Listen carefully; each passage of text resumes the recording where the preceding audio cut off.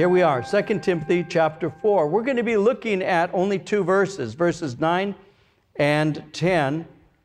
And we're looking at a man by the name of Demas. So beginning at verse 9, reading verses 9 and 10, Paul writes, "Be diligent to come to me quickly, for Demas has forsaken me, having loved this present world, and has departed for Thessalonica, Crescens for Galatia, Titus for Dalmatia." I was mentioning to our first service today how that those of us who live in this area are familiar with the city San Demas. Perhaps I have some of you who live in San Demas. And you probably know the origin of the name of your city. Perhaps you don't. I actually was interested in why they would name a city here called San Demas, because what you have here in verse 10 isn't real flattering. Demas has forsaken me. So I thought, why would you name your city after Demas? I mean, it's like calling yourself, San Judas. I mean, why did you do that, right? And so San Demas was intended really to be named San Dismas. Dismas is the traditional name of one of the thieves on the cross who came to faith in Christ.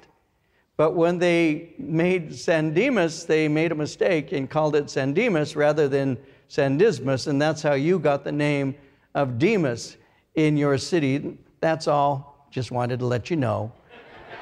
But with that, Demas. Let's look at the life of a man by the name of Demas. Let me give you an introduction. At this point, Paul began to conclude his letter, and he's making final requests. What is interesting is that though he is facing his own execution, he's beginning in its conclusion to focus on two basic things. One, he is focusing on people, and second, he is focusing on his own spiritual needs.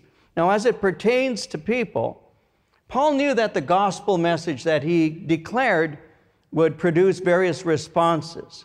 And we know that to be so. You see, some who hear the gospel will embrace the message of salvation through Christ.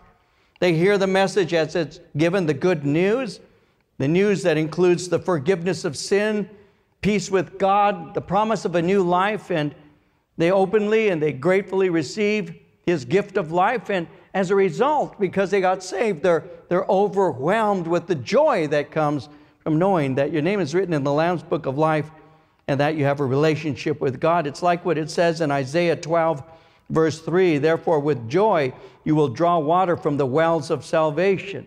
They've been set free. They're born again, and they're so blessed that they receive that message. They're like the man of the Gadarenes who was set free by the Lord Jesus Christ, a man who was horribly demon-possessed.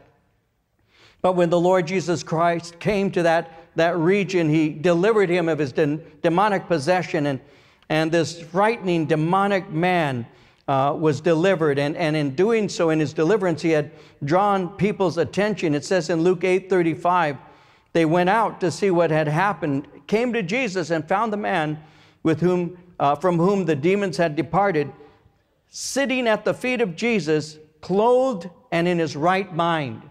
Seated there at the feet of the Lord, clothed and in his right mind. And these are people who received the Lord, and they, like that man, are now clothed. They're clothed with the garments of righteousness, like it says in Isaiah 61:10, where it says, "I will greatly rejoice in the Lord. My soul shall be joyful in my God, for He has clothed me with the garments of salvation. He covered me with the robe of righteousness, as a bridegroom decks himself with ornaments, and as a bride adorns herself with jewels." They're clothed in righteousness, and now they're in their right mind because God set them free. God changed them. For the first time, they're beginning to think clearly. The salvation has impacted them. They cannot keep Jesus to themselves. Like the Samaritan woman in John chapter 4, they begin inviting people to come to Christ. In John 4:28, verses 4:28 through 30, it reads, "The woman left her water pot, went her way into the city, said to the men, 'Come see a man who told me all things that I ever did. Could this be the Christ?' Then they went out of the city and came to him." So they're like that. They're saying, Jesus revealed my life to me and gave me an answer, gave me a promise for living water. Can this be Messiah? Inviting friends, clothed in our right minds. And so these people receive that message. They respond to it, and they're grateful. God set them free. God changed them, and they're thinking clearly. But others hear the message of the gospel, and they reject it. They have no interest in anything that God has to offer them. They hear the message, but they harden their hearts to it. They reject it. For whatever reasons they may have, they're not open to what God says He can do in that message. It reminds me of Zechariah chapter 1, verse 4, where God says, "Do not be like your fathers, to whom the former prophets preached, saying, 'Thus says the Lord of hosts, turn now from your evil ways and your evil deeds.'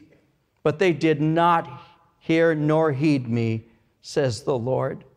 It reminds me of what Jesus said to the city of Jerusalem in Luke 13:34. "O Jerusalem, Jerusalem, the one who kills a prophet, stones those who are sent to her. How often I wanted to gather your children together as a hen gathers her brood under her wings, but you were not willing." Others reject the message, even though they may at first outwardly appear to respond to it. This rejection can sometimes happen over a number of years. They can be considered Christians, even ministers, for years, and then they turn away. Spurgeon once said, "The raw material for a devil is an angel. The raw material for the son of perdition was an apostle. And the raw material for the most horrible of apostates is one who is almost a saint." So Paul closes, and as he closes, he mentions some who have embraced the message, and he refers to at least 15 of them. But we also see others who rejected the message to their own hurt. And we can learn lessons from both of these categories of people. So, as we look at this passage, Paul is facing his execution. Paul is about to be beheaded. And as he's awaiting, his mind is filled with thoughts of those who have impacted his life. Considering this, he gives final instructions to Timothy to deepen his understanding of ministry. And he closes by giving insights into the spiritual condition of certain men and certain women. But he also makes a request of Timothy. Notice what he says in verse 9, where he says to Timothy, "Be diligent to come to me quickly." So he makes a request to this young man. Paul is writing in a cold, damp dungeon, and he issues a final request to his son in the faith. "Please come and see me before I die. I've been forsaken, and I desire your fellowship." When you face the end, what do you think might be your last thoughts? What do you think you might be concerned about in your last moments of life? Should you have opportunity to actually think and prepare? Do you think that your last days will be completed wishing that you had spent more time at work, or that you had had a better job? Do you think that you will wish that you had spent more money on a better car, or had nicer clothes, or that you went on better vacations, lived in a better neighborhood? Will you wish that you had loved others more? As a husband, that you had cared for your wife more? As a wife, that you had cared for your husband more? As parents, that you cared for your children more? Will you regret not knowing Jesus, or wish you could have been more faithful to Him and were more loving to others and concerned about their eternity? For Paul, his last request was that Timothy would come and see him. His last letter closes with him telling Timothy that he wants to see him one last time. And his desire is fellowship. He wanted fellowship with his beloved son in the faith. You see, Paul had been abandoned by those who should have remained supportive of him. He said earlier in 2 Timothy chapter 1, verse 15, "All those in Asia have turned away from me." He says in chapter 4, verse 16, "At my first defense, no one stood with me, but all forsook me." Key leaders had embraced bad doctrine, and they had abandoned him. And though he had tearfully warned the church They still embraced the error. He had warned the elders of the church of Ephesus what would happen in Acts chapter 20. He had said to them in verses 30 and 31, "From among yourselves men will rise up, speaking perverse things to draw away the disciples after themselves. Therefore watch and remember that for 3 years I did not cease to warn everyone night and day with tears." You see, when a minister like Paul, and when other ministers sometimes will show emotion from a pulpit, there are those who are very uncomfortable with that. They don't understand, why is this person doing that? As all of you know, that I can open my heart and I can become emotional, and there are those who don't understand why. I've actually spoken and taught at pastors' conferences for many years, and there have been times when pastors have not understood and have actually said, "Why is he getting tearful?" Well, Paul did. Paul was there with the Ephesian elders, and he was given last orders. He was speaking to them for the last time. Timothy would have been amongst them. And he said, "Listen, I'm telling you what's going to happen in the church. What's going to happen is there will be people who will infiltrate. They will come in. They will bring damnable heresy as they come in. But that's not it by itself. There are other things to be concerned, because amongst yourselves there will be those who will rise up. They will draw disciples after themselves." He says, "And please don't forget, I warned you about this for 3 years with tears. I've been concerned for you to the point of weeping over you." And though he had tearfully warned the church because of the bad doctrine that would enter in and that they would embrace and all, he had tearfully warned the church, and they still listened to what was being said. As we read about Paul's last instructions to the elders, he warned them, and then he knelt down and he prayed for them. And after doing so, they all wept freely. They held him tightly. Acts 20, verse 38 reads, "Sorrowing most of all for the words which he spoke, that they would see his face no more." So they loved this man, Paul. But some who wept because they would not see him again ended up abandoning him. Many had abandoned him, but Timothy hadn't.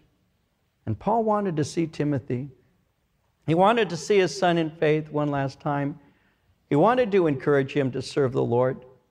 And he knew that Timothy needed encouragement, and he wanted to be a source of strength for him. You see, earlier Paul had made it clear that he desired to see him. In 2 Timothy 1, verse 4, he told Timothy he was greatly desiring to see him, being mindful, he said, of your tears, that I may be filled with joy. So he's simply repeating at this point what he's already said. And he's thinking of a son that has remained faithful, but as he does so, he remembers a friend who has not. Notice what he says in verse 10. "Demas has forsaken me." Paul mentions someone by name. And by saying this, it must have truly broken his heart. Demas has forsaken me. This would have surprised and shocked Timothy. Timothy knew Demas. Demas was someone that served alongside of Paul. And Demas was considered a friend. In Paul's writings, Demas is mentioned twice as an assistant in ministry. Philemon, verses 23 and 24 reads, "Epaphras, my fellow prisoner in Christ Jesus, sends you greetings. And so do Mark, Aristarchus, Demas, and Luke, my fellow workers." In Colossians 4, verse 14, Paul writes, "Our dear friend Luke, the doctor, and Demas send greetings." So in mentioning him, Paul actually was showing him great honor. His name was being preserved for the entire life of the church. What an incredible honor that would be, to be referred to as a fellow worker, to be known as a friend of the Apostle Paul. Paul's life seems to have been a constant moving in ministry. He had very little rest. He traveled tirelessly. He ministered constantly. And the fatigue of travel, the drain of ministry would have made friendship more meaningful.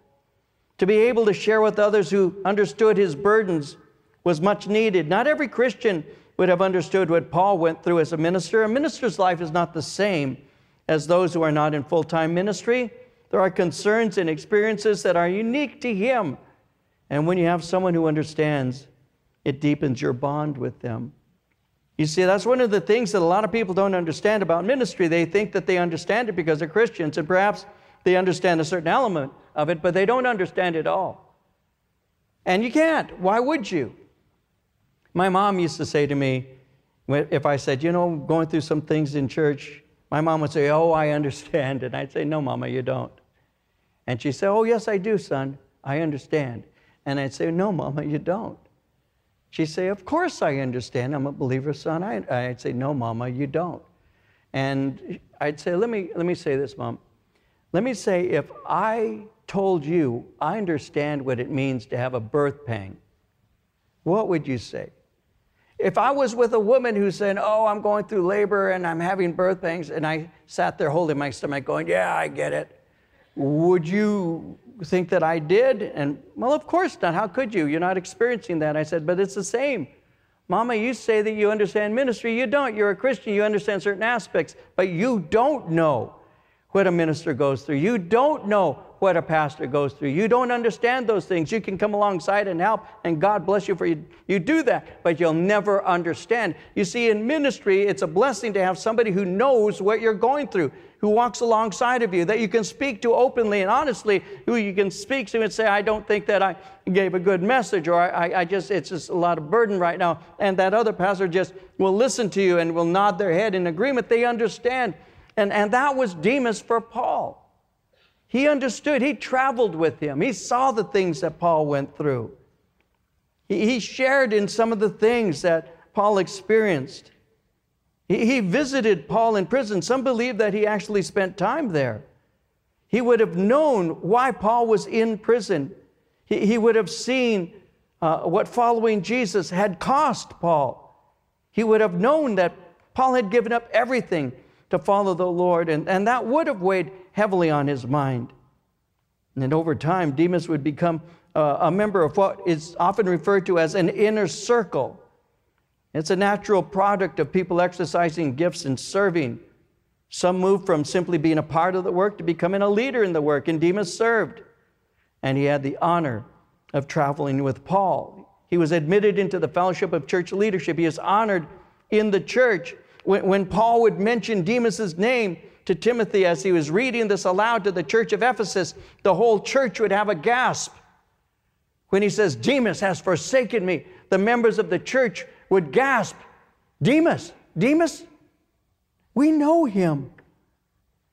Demas lived in close fellowship with believers. He was trusted. He was honored by them. When Demas would walk into a room, the people would greet him.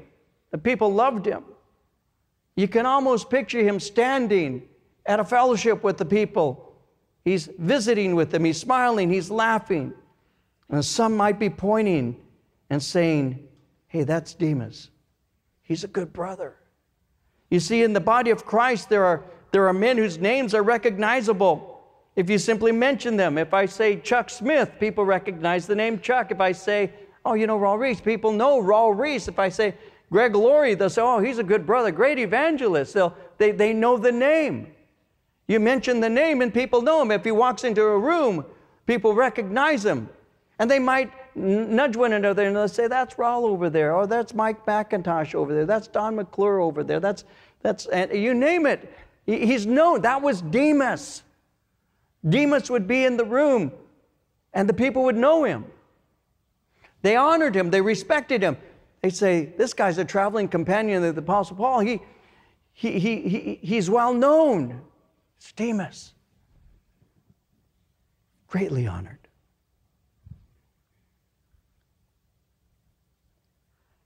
They would have regarded him as a sacrificial co-laborer with the Apostle Paul. Remember, Paul wrote Philemon and Colossians while he was in jail. Demas was mentioned in both of those prison epistles.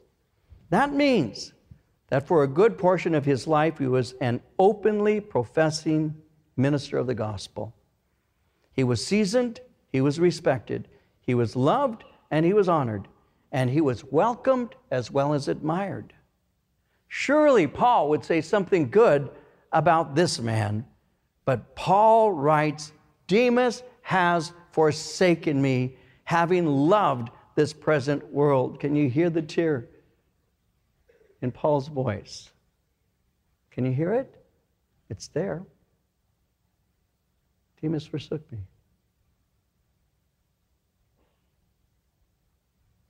You can hear it.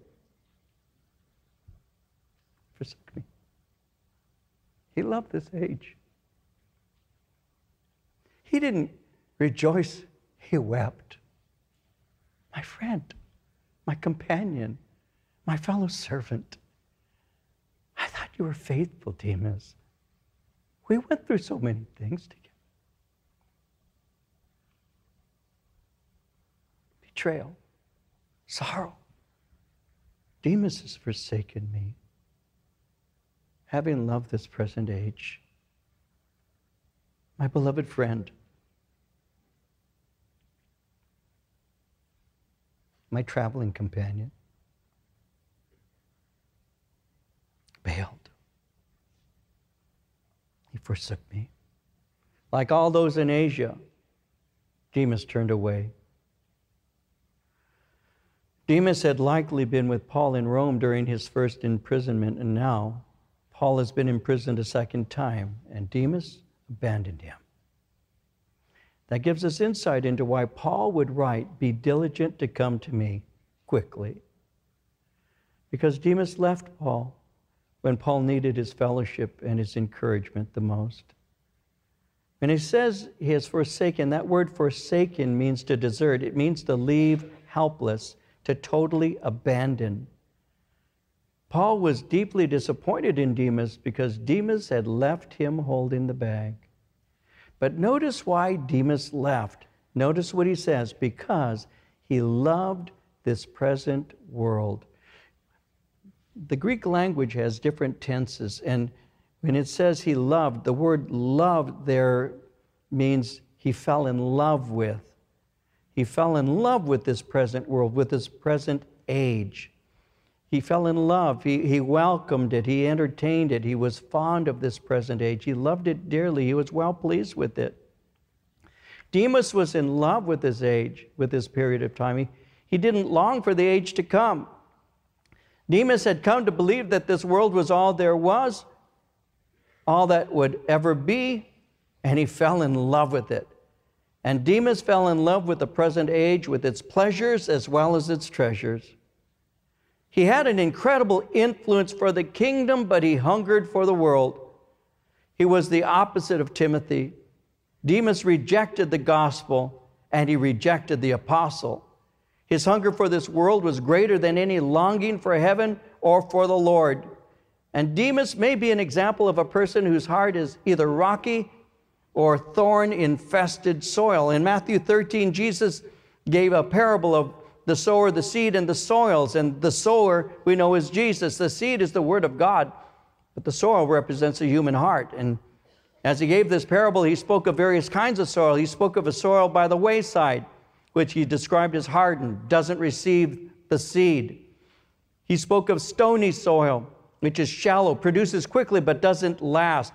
And he spoke of seed falling among thorns.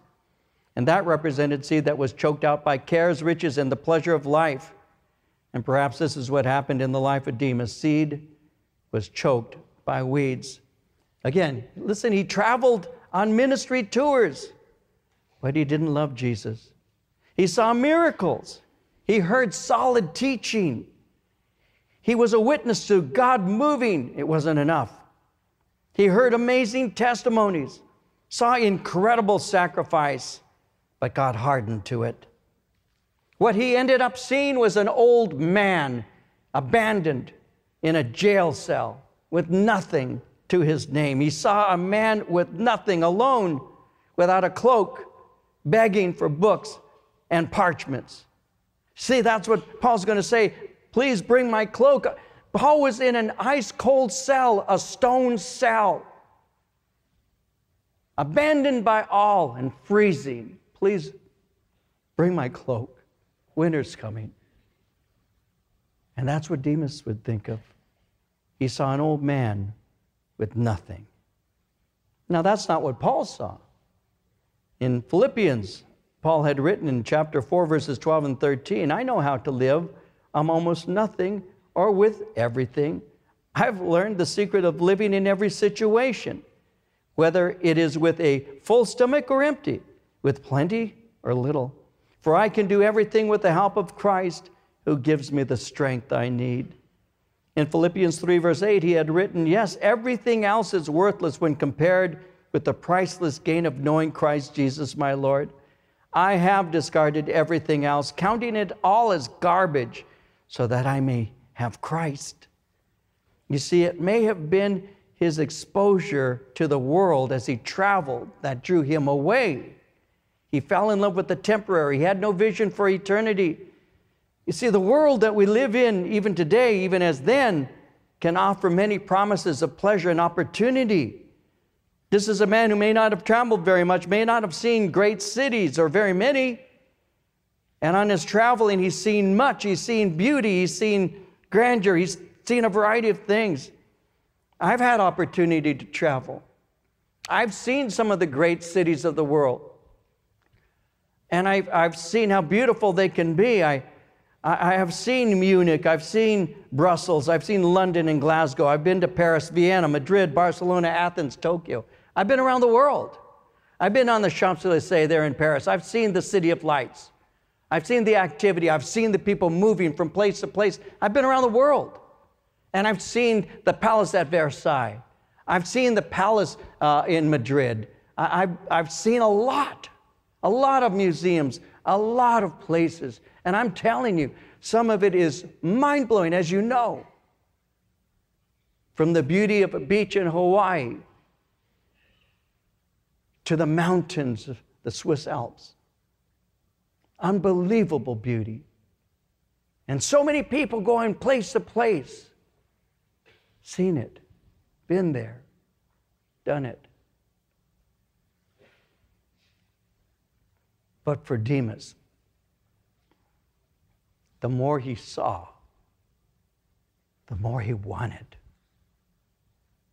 And to think of some old man without even a cloak asking for books as he's doing to Timothy, to think of an old man in a cold cell, and then to see the beauty.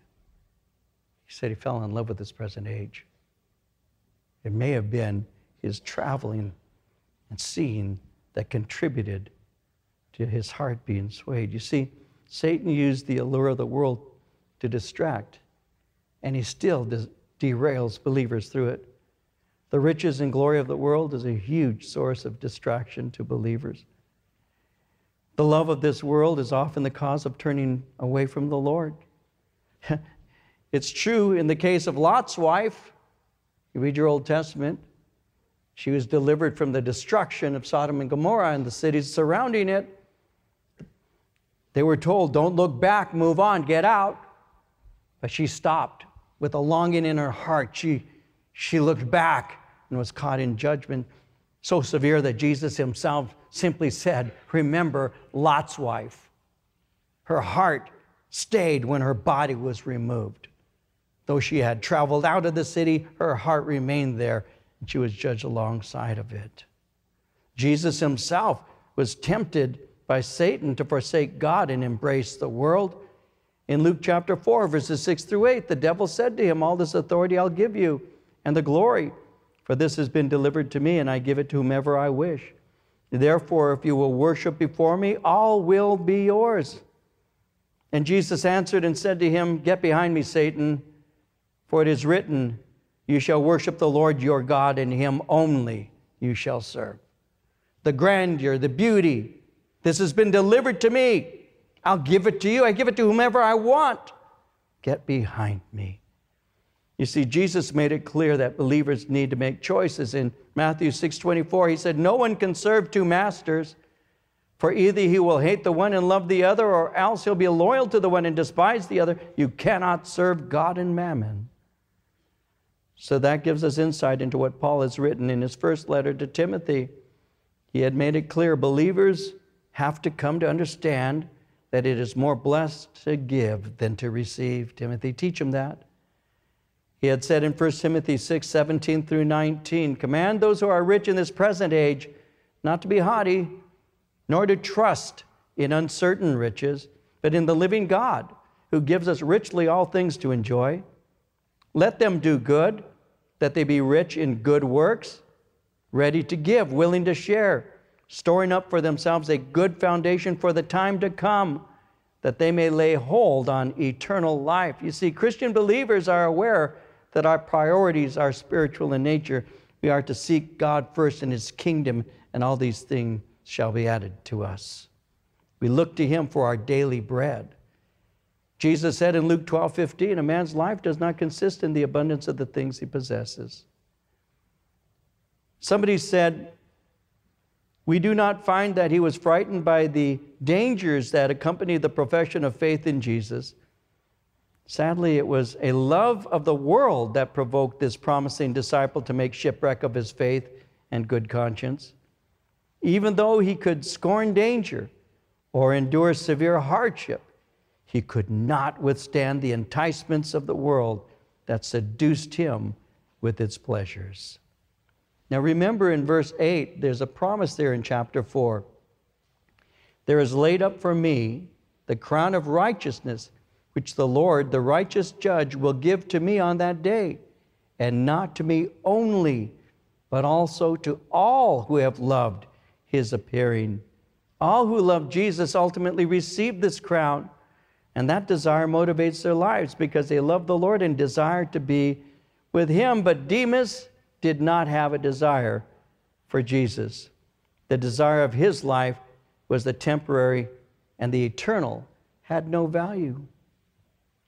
Again, somebody said the exact nature of Demas's forsaking Paul because of his love for the present system of things is not disclosed. Perhaps Demas's love for material things and worldly pleasures became stronger than that for spiritual things. Fear of martyrdom with Paul may have caused Demas to seek a safer place and thus preserve his life in the then existing system of things. In any event, when conditions became unfavorable, Demas failed to use his marvelous opportunity to strengthen his brother Paul. It may be that he is part of the company spoken of in Matthew 7, where Jesus in verses 22 and 23 said it like this. He said, many will say to me on that day, Lord, did we not prophesy in your name? In your name drive out demons, perform many miracles? Then I will tell them plainly, I never knew you. Away from me, evildoers. He departed from Paul. He turned back to the world. It says in verse 10, he went to Thessalonica. Thessalonica was a great and a rich industrial city. And that's where he went. Now, I should add that two others are mentioned along with Demas. You have Crescens, he went to Galatia, which is Turkey. And Titus went to Dalmatia, which is modern Croatia. They aren't spoken of forsaking Paul. They simply went on ministry trips. But with Demas, it may be that he had made connections in Thessalonica. He sought out some rich friends. There's a great church in that city there. And the weirdness would have been that he would have been seen and recognized. And think of how awkward that would have been for him when a member of the church saw Demas doing whatever Demas ended up doing. Sometimes people will leave and they walk away and they don't want to be recognized. They don't want to be seen because they're embarrassed or ashamed. Years ago, we had a member of one of our worship teams, this is 25 years ago now, who had left and was angry and this and that. And Marie and I one day were in the Montclair Mall. We men call the mall Purgatory. So I was in Purgatory in Montclair. And as Marie and I were walking, we were on the second floor.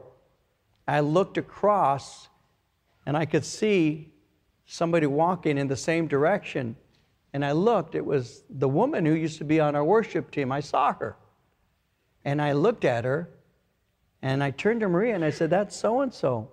But when I looked back in her direction because I was going to wave at her, she had long hair. She had taken her hair and put it over her face and had her head down, acting as if she thought she could hide behind her hair. And I looked and I said, that's interesting, isn't it? She's hiding from me. I wanted to say, peekaboo. No, she's hiding from me. You know, and sometimes people do that. Can you imagine that Demas? They saw him. They knew him. Almost like the Apostle Peter. You were with him. I was not. That's Demas. But Demas, what are you doing here in Salonica? You know what's interesting about Demas? No mention is ever given concerning any restoration. We are left with the statement that he made his way to Thessalonica. Could he have repented? Could he have been forgiven? Yes. He could have been, but it's not recorded. I pray that he was. We're not told that. So we're left with a sad epitaph. Demas loved this present world. When my father died, it fell on me to determine what would be written on the headstone of my father's grave. And I put on my father's grave stone, Frank Corona Rosales. Beloved husband, father, grandfather, and great-grandfather. And I put a Bible verse, John 14, underneath his name, declaring my father a follower of Christ. When my mother died, I determined what to write on her stone that she has as we laid my mom side by side with my dad. And I said, a follower of Jesus. A follower of Jesus. What's going to be on yours? When my life is here, is ended, and I go to be with the Lord, I want my children to write on my epitaph, as my epitaph, a follower of Jesus Christ, faithful to the end. Not he abandoned God, not he deserted God, not that he has forsaken God, but that he followed God. That's the kind of epitaph we should all want. What is yours going to be? What will be written concerning you?